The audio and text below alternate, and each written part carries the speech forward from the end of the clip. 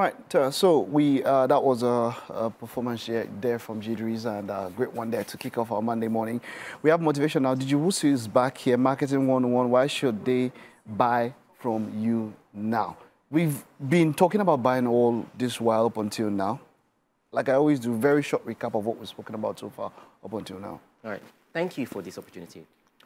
One of the things that we spoke about last week was that you must, as an entrepreneur, as a business owner, you have an audience that you call yours, an audience that you have access to. Okay. You must have one. Whatever is a notepad of phone calls, a notepad of emails, whatever it is, you must have your audience that you call yours. And secondly, we also mentioned the fact that you must be able to say to your audience that you are connected with them. And that's the best way to stand out. That's what we said last week. All right, so this week we're going to why they should buy from you now. All right, so what do you mean by that? What exactly are we trying to pass out now? All right, thank you for that. Let me start with this story. I went to Federal Government College, Janiki, Lagos, and closer to the end of the month, end of the session, there's what I call austerity.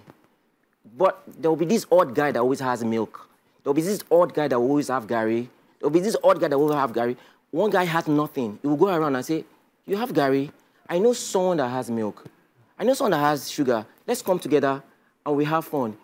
It comes with nothing else other than making offers to them. So this is what I'm saying to you. The core of your business is making offers and people accepting your offers. That is the core and the fundamentals of any business. Making offers and people accepting your offers. So can you give us an example of the type of offers you're talking about here now? Thank you for that. You're going to ask me, what's an offer? Let me define an offer by saying it's an opportunity you create to your end audience, your prospects, so they can say no or yes to what you are offering them. Let me say that again. Okay. An offer is an opportunity you create to your prospects already looking for a solution, so they can say yes or no to what you're offering them. Okay. And that is the basics of So give us business. a practical example. All right. I remember doing economics while we were in school, something called trade by barter. A man says, I have meat, and you want fish. I can't make an offer because that doesn't work. But the man says, I want meat, and I have meat. You have money. I say, take my meat and give me your money. Okay. That is an offer. I'm giving him an opportunity for him to buy meat from him. That is an offer. Okay. Whatever it is, I am an architect, and you want someone to draw your house for you. And I say, why don't you come to me and let me help you draw your house? That is an offer. I've given an opportunity to buy from him. Okay.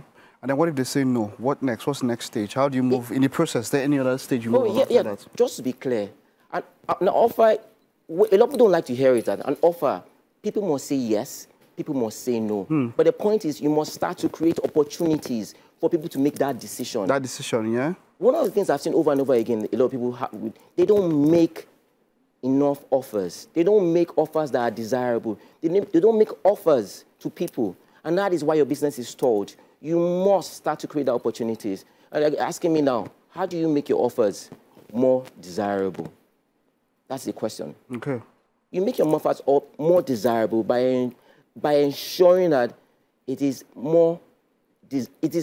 your audience will look at it and say, he's speaking to what I already want. That is one. Secondly, do you launch your offers? You have an offer sitting down. Do you go out to your audience that we spoke about last week? Do you go to them and say, why don't you consider this? Give them an opportunity to say yes or no. But not giving them an opportunity, they are quiet. Of course, there might be those odd people that will come and say, oh, I think you might have what I want. Okay. But you must launch your offers. Okay. Finally, if you have great offers, you must find a way to promote it on a regular, boring, systematic way. For a lot of people, they think it's a one-hit wonder. I have this offer today, and I come to you and say, do you want to consider this? You might say, oh, maybe yes or no. Oh, he said no. I step back. Okay. But you must realize that your offer is much more than you. It's an act of service. So you are saying, can I help you solve this part of your life that you have a problem with? If the answer is no, it might be not now, but there's somebody else that might want your offer. Even if it's not somebody else, it might not be the best time for that person. There'll be other times you want your offer, but you have to get into the habit of making offers to people, giving them that opportunity to say yes or no to what you have. Wonderful. I hope you're able to pick something there, making offers. That's our message for today. Thank you for coming. And that's it. That's what we can take of motivation this morning. We'll take a time out now. Just stay with us. When we are back, it's going to be SME.